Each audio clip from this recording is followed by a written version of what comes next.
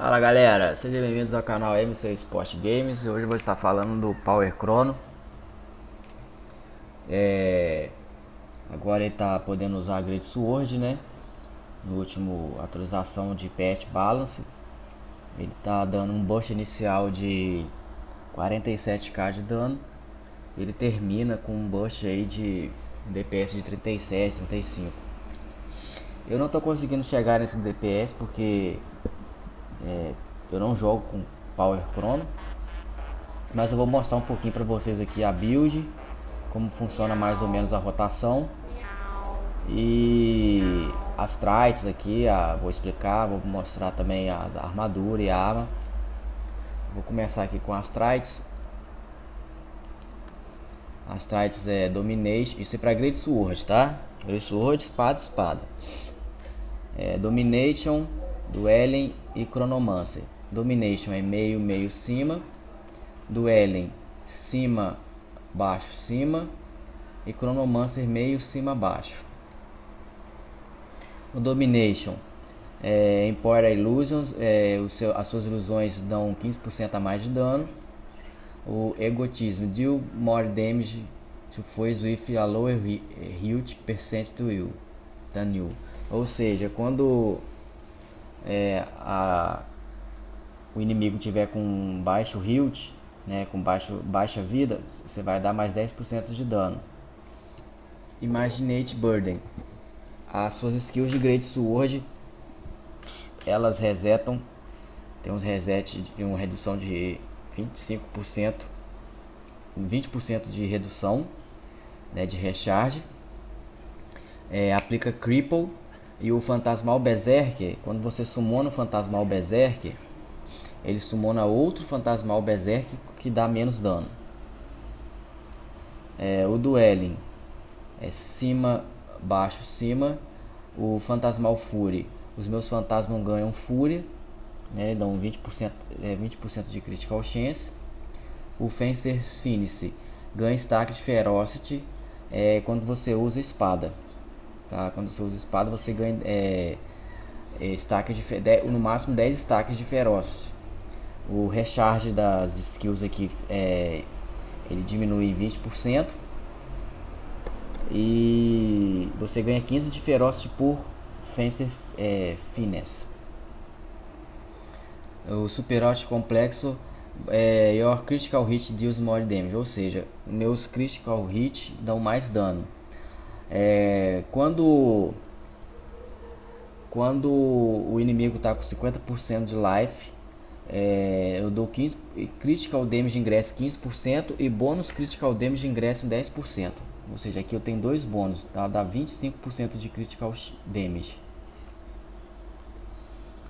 O Chronomancer Time Catch Up, ou seja, toda vez que eu quebro um Shatter, eles ganham Super Speed, então eles chegam mais rápido no alvo para poder quebrar.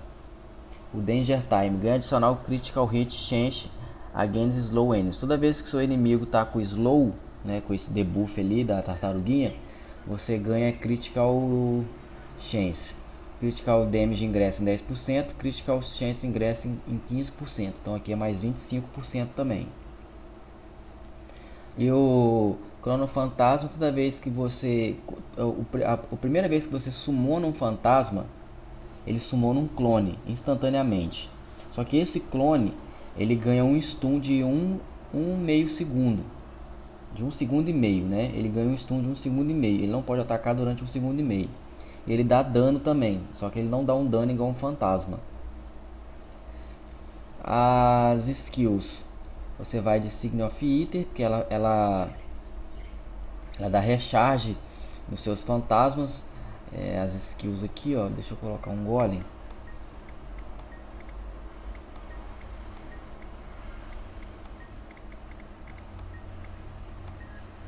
Toda vez que você usa uma skill fantasma aqui, ó, você usa, ela recharge. Tanto aqui também, ó.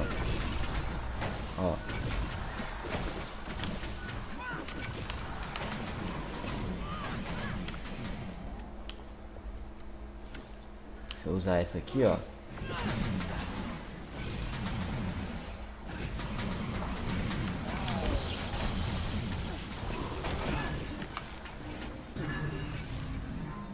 Ou aqui é da Great Sword, ó. Ó.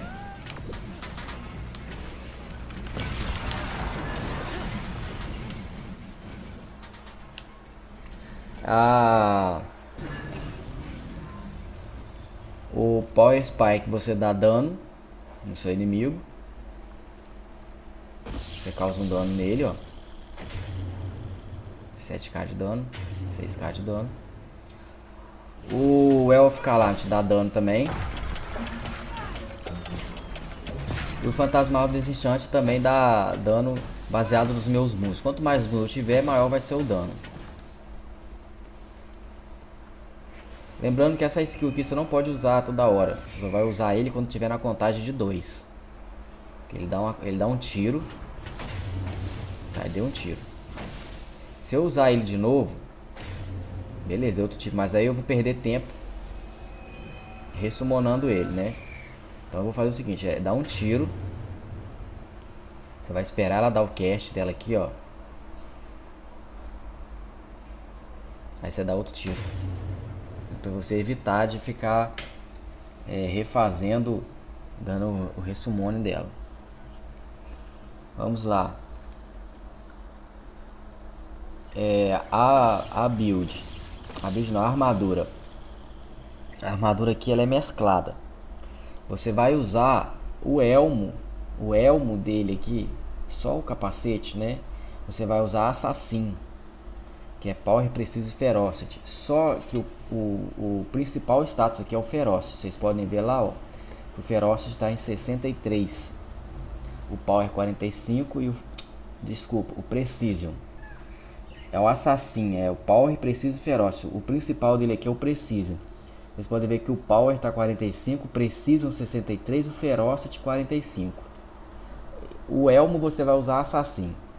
O resto da armadura é Berserker, ó. Power 47, Power 141, Power 47, Power 94 e Power 43. Elmo Assassin, shoulder, peito, luva, calça e bota Berserker. Espada Berserker, Power, Preciso, Feroz, Superior Sigil of Force. Outra espada, Power, Preciso, Ferocity, com Superior Sigil of Impact. E a Great Sword, que é a espada de duas mãos, Berserker, Power, Preciso, Ferocity, Superior Sigil of Force, Superior Sigil of Impact. A runa na sua armadura é Superior Rune of Escolar, tá? Tem que ser a Superior Rune of Escolar. Os seus trinkets, a backpack é Berserker, Power, Precisa e Ferocity. Os dois acessórios, também Berserker, Power, Precisa e Ferocity, dando ênfase no Power, ó. O seu amuleto também Berserker, Power, Precisa e Ferocity, ênfase no Power. E os dois anéis aqui é Assassin, ó. Pode ver, Assassin. A ênfase dele aqui é no Precision. Então é Power, Precisa e Ferocity, só que a ênfase dele é no Precision. Beleza? Então a armadura ela é mesclada. Ela é elmo ou capacete, ou do jeito que você quiser falar aí, máscara, Assassin, e os dois anéis Assassin, ênfase no Precision. O resto é Berserker. As armas é Great Sword e espada, tá bom? A build é Domination, Dueling e Chronomancer. Como eu já expliquei antes aqui, né? Cada uma da skill que ela faz aqui. Então agora eu vou mostrar para vocês aqui um pouco da rotação. Lembrando que eu não vou chegar no dano máximo, porque eu não jogo com essa classe. Mas eu queria só mostrar para vocês aqui a build para a galera que está começando e tá jogando de Chronomancer. Gosto de jogar, de fazer um PVzinho aí, fazer uma dungeon, fazer uma Fractal. Uma raid já é mais complicado para quem está começando, mas você pegar essa build aqui, você já consegue dar um daninho legal, treinando a rotação aqui no Golem, fazendo uma rotação direitinho. A minha rotação não está certa, mas eu vou mostrar para vocês. Os buffs usados são esses daqui, com essas duas comidas aqui, tá? Ganhe power igual a precision, ganhe 6% de power igual a ferocity, ganhe mais 100 de power mais 70 de ferocity. Os status eles vão ficar assim: 3.644 de power, precision, 85% de chance de dar um crítico, ferocity, critical damage 240.3, tá? As traits aqui.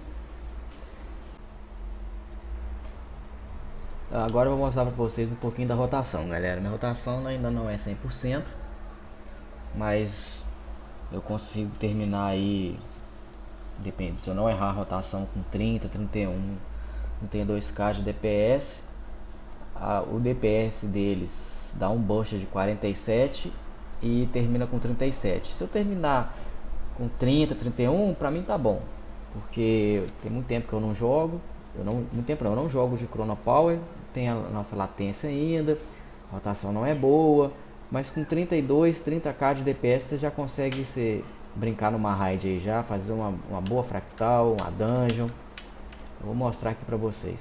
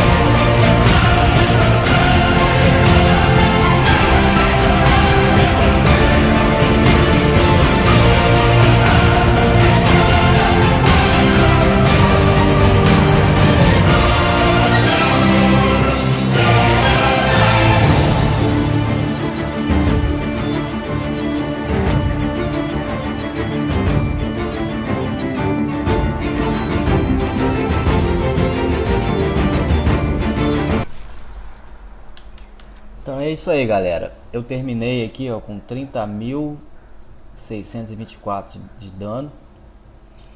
Como eu disse, a minha rotação ela não é perfeita, eu não consigo fazer a rotação direita, mas o DPS final deles lá é 37k. Você dando já 30k aqui. Se eu treinar mais um pouco, se eu treinar aqui uma semana mais ou menos, eu consigo chegar nesse dano, não de 37, mas de pelo menos 34, 35, porque a nossa latência influencia bastante. Eu tô com 150 de ping, mas com 30k de dano você já consegue dar um dano legal.